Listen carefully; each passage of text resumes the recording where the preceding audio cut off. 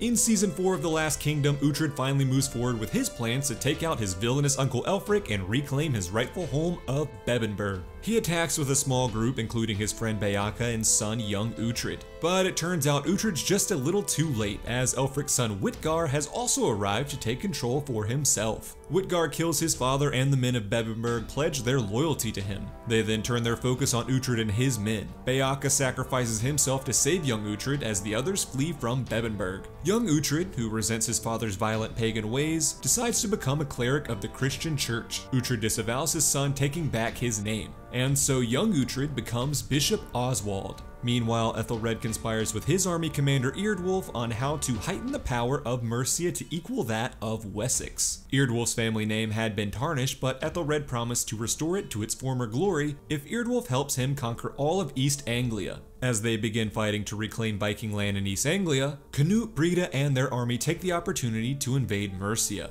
Edward is persuaded by his shady new advisor and father-in-law Ethelhelm to hold back on sending forces, as a defeat in Mercia could rid them of the nuisance that Ethelred had become. Edward's mother Elswith has different thoughts on the matter, wanting to not only protect her daughter Ethelfled, but ensure that Edward would still retain the loyalty of the Mercian people. And so Elswith goes behind Edward's back to ask the Welsh king Hywel for his assistance. Meanwhile, Uhtred rushes to be by Ethelfled's side, and along the way he encounters the Viking Haston, who was looking after Canute's sons. Haston reveals to Uhtred Canute's involvement in Ragnar's death. Uhtred kidnaps Canute's sons and joins Ethelfled in the Mercian village Tettenhall. As the Danes attack, the Mercian and Welsh armies defend their land. Soon Ethelred arrives with his army, as does Edward with the Wessex army. With the combined Christian forces, the Danish army is finally defeated. During the battle, Uhtred and Canute fight, and a pregnant Brida learns of Canute's involvement in Ragnar's death. So she takes revenge, killing Canute, the father of her unborn child. As the battle dies down, Brida asks Uhtred to kill her and send her to Valhalla. But Uhtred refuses, and Brida is captured by the Welsh and made a slave. During the battle, Ethelred is mortally wounded. On his deathbed, he must help find a suitable husband for his and Ethelfled's daughter Elfwin to ensure their succession of the crown. Eardwulf befriends Edward, who then proposes Eardwulf would make a perfect match. When Ethelred rejects this idea, Eardwulf kills him. Ethelfled also rejects this proposal, so Edward has her imprisoned until after the wedding. Uhtred flees with Elfwin and discovers that Eardwulf had murdered Ethelred. When Uhtred tells Edward this revelation, the king realizes the errors of his ways and dismisses the treacherous Ethelhelm as his advisor. Edward recognizes the loyalty and respect Uhtred has over the Mercians and decides to appoint him Lord and Protector of Mercia until a suitable match can be found for Elfwin.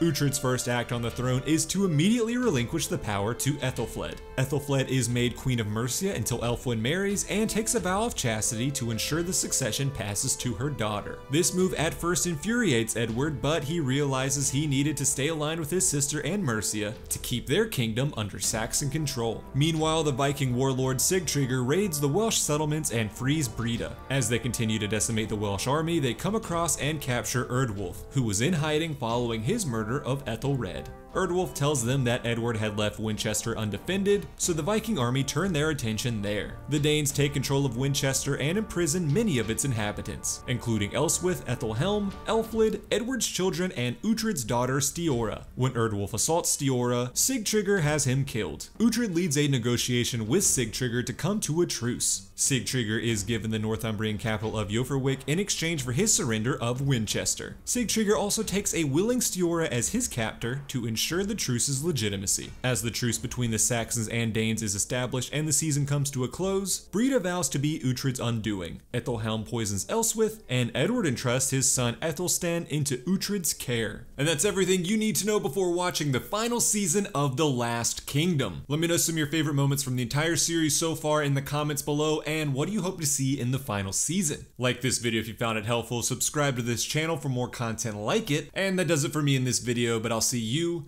in the next one.